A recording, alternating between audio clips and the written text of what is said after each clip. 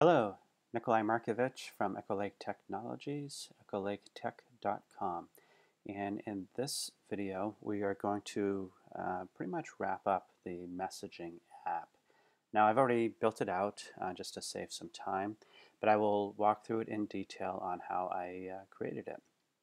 So, first thing, I created this page, messages, and I've already added the menu here with messages in it.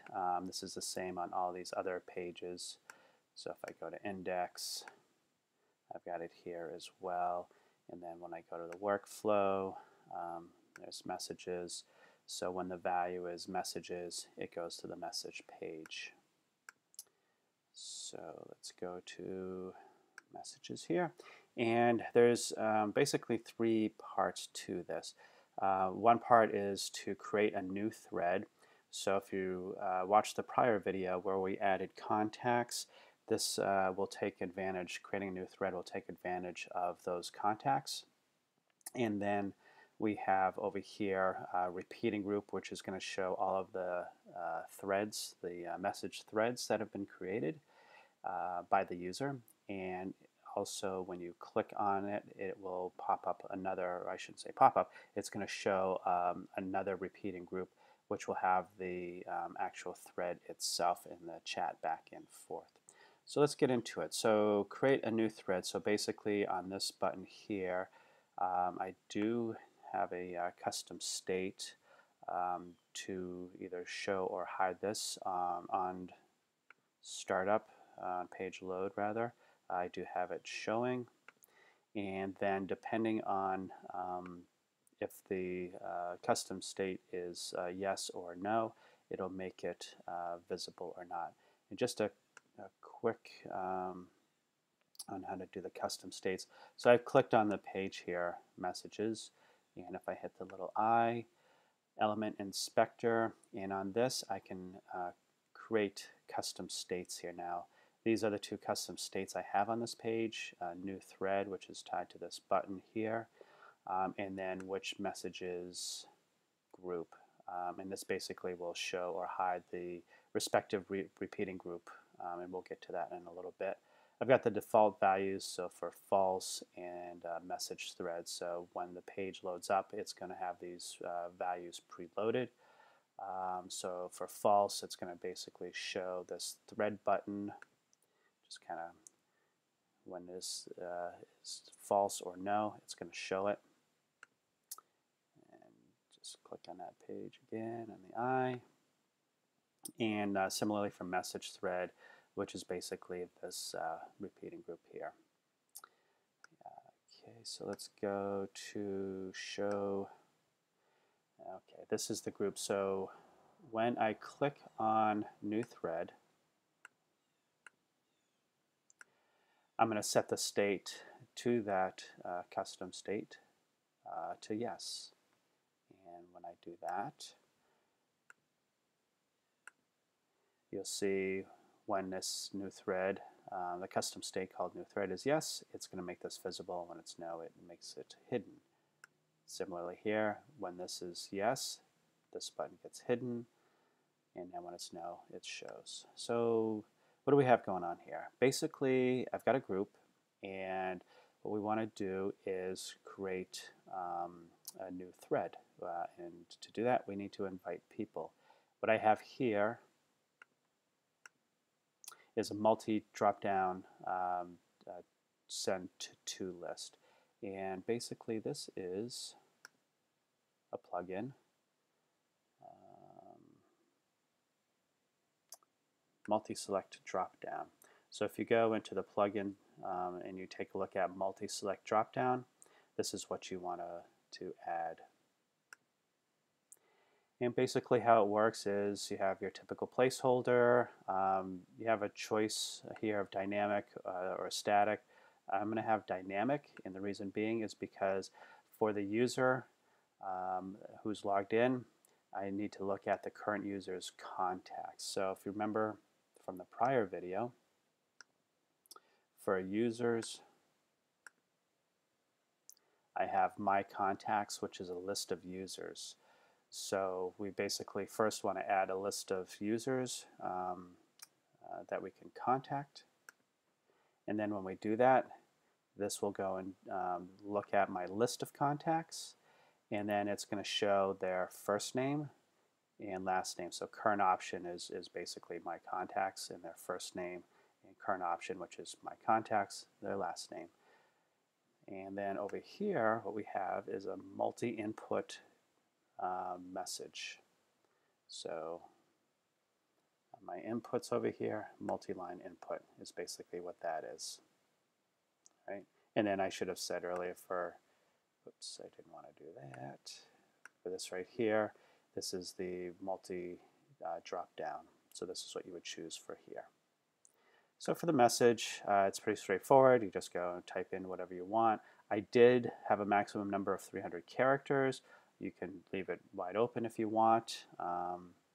And basically create a new thread. Now I'm going to jump over to the data group here.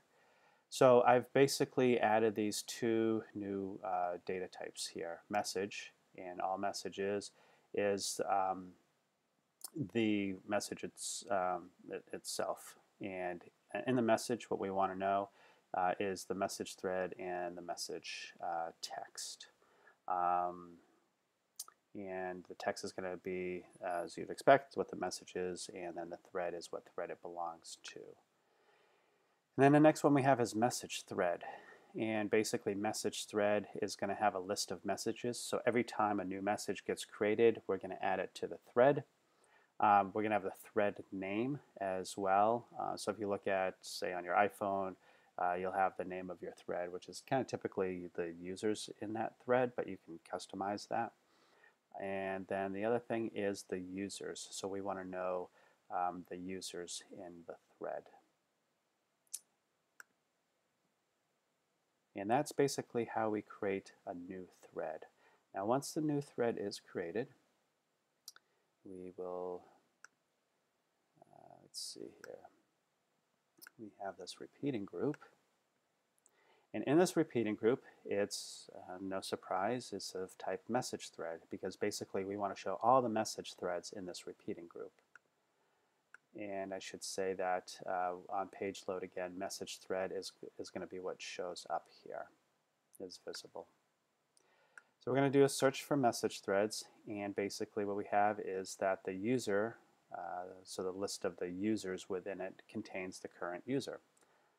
So we want to make sure that when you're logged in and you're on a message thread, you're in that message thread, and then we do a search on that, and it basically shows all of your message threads. So that's pretty straightforward there. And what I've done is I show the current message thread's thread name, and I also put in the timestamp, so when the message was created. And it's basically in this kind of format, so today's date and the time. And then of course we have the message itself. I should point out in here that I have last item and last item. And this is basically because when this repeating group runs, I want to have I don't want the first item that was created in the thread, I want to have the last item that was created in the thread. So basically this will show the last message that was in the thread.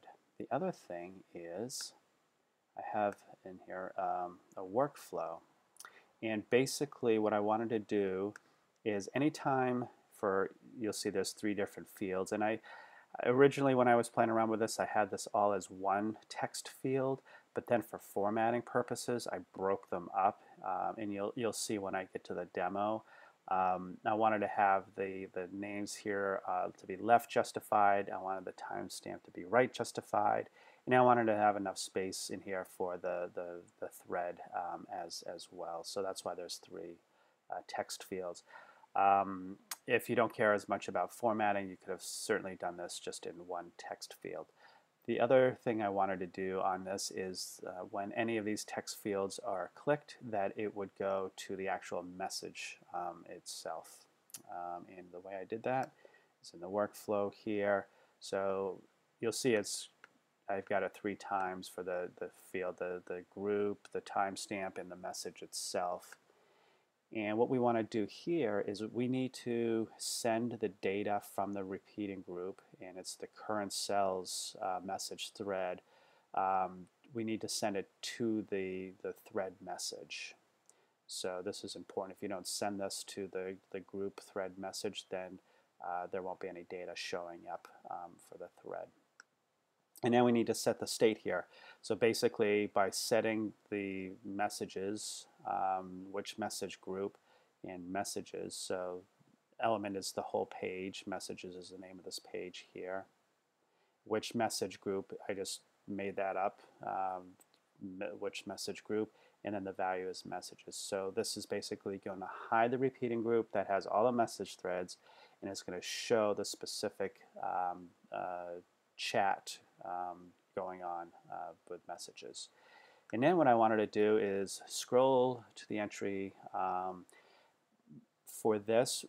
If you have a lot of back and forth in your texting, what this will do is it's going to show the last item in the thread. So it's basically going to scroll to the bottom of your threads, if you will, and show this one at the bottom. And this is similar, again, if you go to your iPhone, when you click on a thread that you have with a group of people, it's going to go right to the bottom of the thread. And that's effectively what this does here. And again, I've just repeated that for these other text fields. Okay, so that is the thread messages. That. Okay, what I did here was I have a group here that I created, and basically in this group it's going to have the repeating group with the texting for the thread, the ability to reply, and then to submit the reply.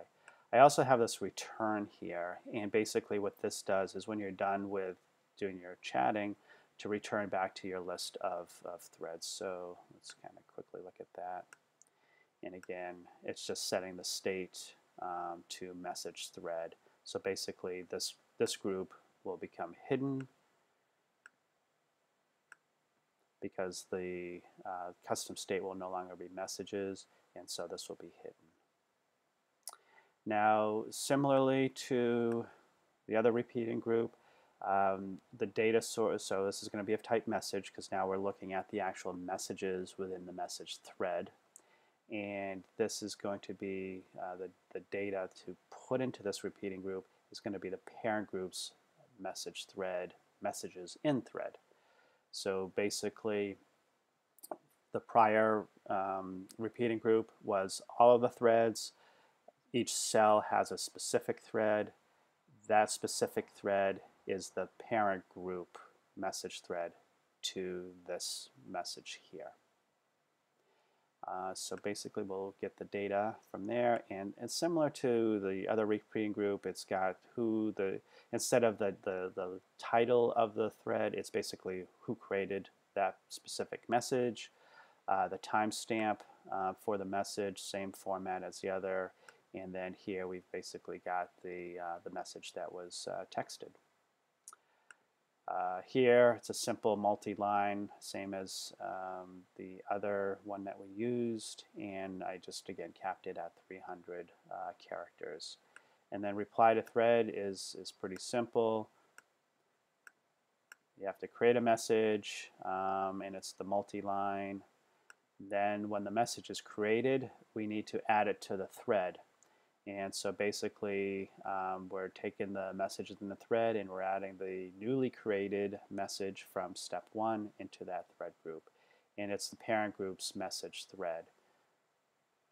And then we go and we basically have the repeating group scroll to the bottom again, and we reset the relevant inputs. And basically what that means is that these inputs here, so if I typed in hello world and hit reply to thread, once that happens, this is going to reset to type reply here. So then that way I don't have to go in and delete the hello world. And that's basically it. Let's do a quick demo and do a refresh page here. So this user's already logged in, and this person's name is U2, so user2 first name. we're going to create a new thread. So I'm going to click on that.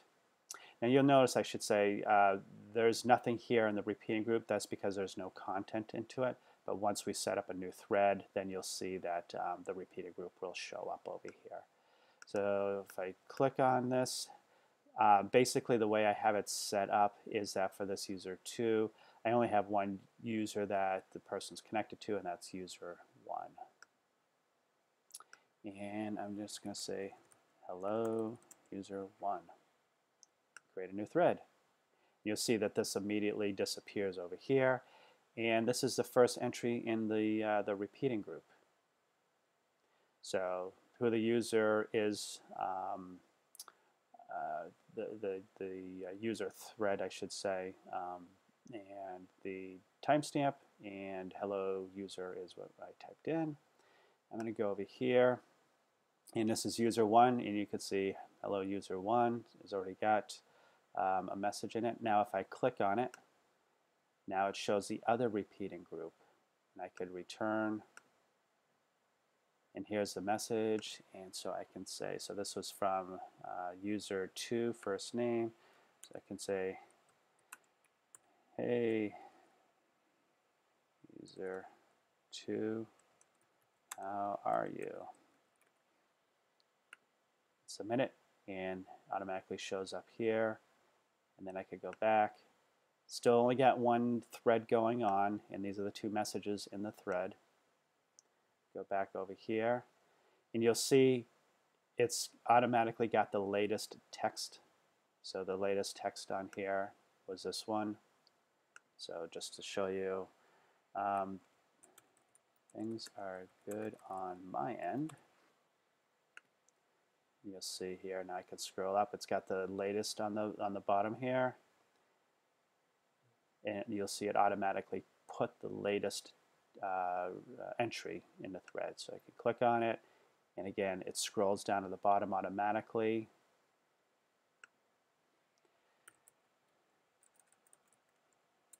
And I'm good, glad to hear all's well. That. I'm good. Glad to hear all is well. And that is basically how we create a messaging function or feature within your Bubble app. There's certainly a lot more things you could do with this for your users. You could go and add a little picture. You can go and make it so that the title here of the thread, you could have a little edit button here to change the title of the thread. So it's really up to your imagination what you would like to do. You can change the format of the timestamp. So there's a variety of different things that you can do. This is the power of creating your own messaging app. You can, within Bubble, you can go and customize it however that you would like. You can have the ability to add users to this. I'm actually going to go over here, and this user 1 has more people in their group. So you can see here, you can add, and I also limited this to just 3 people that they can add in the chat. You can certainly do more. And then, hey group, good afternoon. And then you can see here, again, the names are just by default put into the title of the thread. Click on it, and then you could just type away with the messages, and that's basically it. So I hope you enjoyed this how-to video on creating a message app. If you have any questions or comments, please leave them below in this the YouTube video, and give me a thumbs up if you liked it, and look for more videos coming from me in the near future. Thank you.